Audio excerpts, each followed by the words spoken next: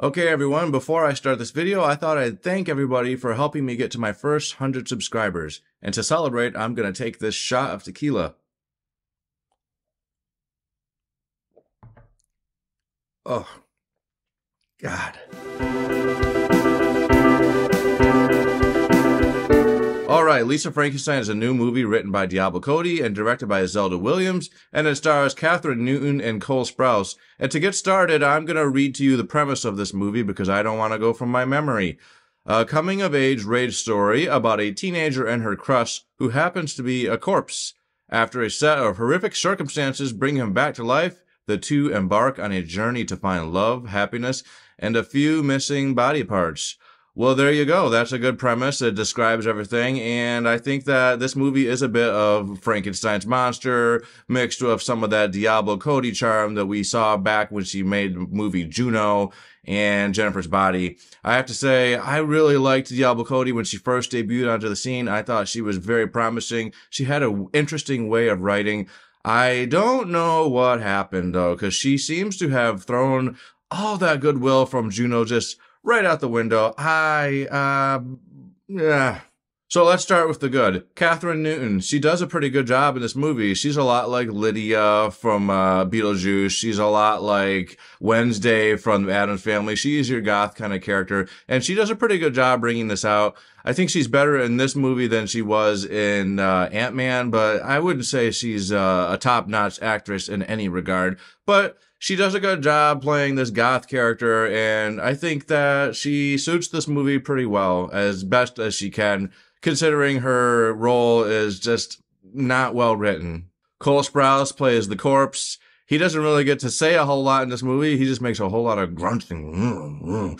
But he does pretty decent, I guess. You know, I can't actually find a lot of good things to say about this movie. I'm trying. Oh, the 80s vibe. The 80s was perfectly well done here. I thought the way they recreated the 80s with the music and the hair and the fashion, that was all quite well done. Definitely high marks on that regard. But other than that, oh yeah, also, the dad from Stranger Things is in this show. He's Nancy Wheeler's dad on Stranger Things. He's the guy who just seemingly just says, yeah, sure, honey, yeah. And he's playing that almost the exact same character in this movie. That gives me some points. Definitely giving some points for that. I don't know if this guy just lacks range or if they had him act like this because of his character in Stranger Things. But I was pretty excited to see this guy. I was like, oh, he got divorced and he moved to this new neighborhood. Actually, is it possible this is in the Stranger Things world? I don't think so. All right, and now to get to the cons, mostly everything else. I thought that this movie was just heavy on the campiness and heavy on the cheesiness.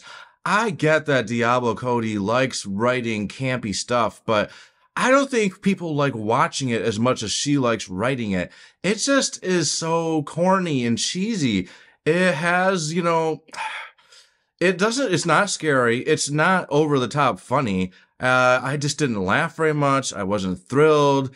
I was just thinking, man, I can't wait for them to make a good Frankenstein movie because I'm very interested in that storyline. This movie, I know it wasn't trying to be that, and it sure as hell isn't. It is so far from a good movie that I can't even believe it.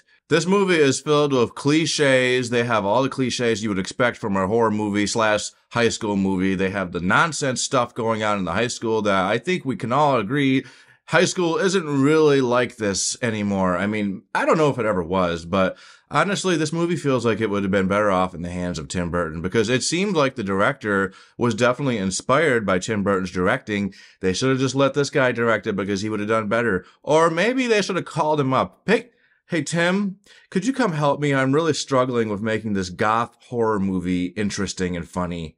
Oh, you're busy?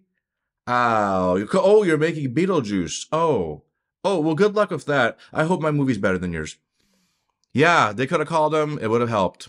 And I don't want to get too much into the reality of it all, but this guy's body, the corpse, Cold Sprouse's body, was from the 1800s. How the hell was there anything left inside of his coffin or whatever the hell he was buried in? It should have been dust, bones at the very most. That was just something I thought was unrealistic. You know, this guy's been dead since the 1800s. How could she wish him back to the world? He would be a walking skeleton. These are things that I think just Tim Burton would have thought of. And why did Diablo Cody write it like this? So in the end, I think this movie is a great rental, but not like one that you pay money for. Maybe like on Freeform or Pluto TV, something where it's like free, because you don't want to pay money for this movie. It sucks. It's just not very good. Diablo Cody, where have you gone, my girl? Come back. We need you to start writing good stuff. I want a new Juno quality movie.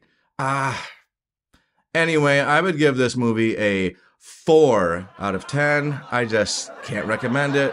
And I am not going to give this movie a watch score because even though it sucks and it's not very good and it lacks charisma, charm, and humor and just about everything I wanted from this movie, it didn't bore me. So that is one thing I will say. It kept me entertained throughout.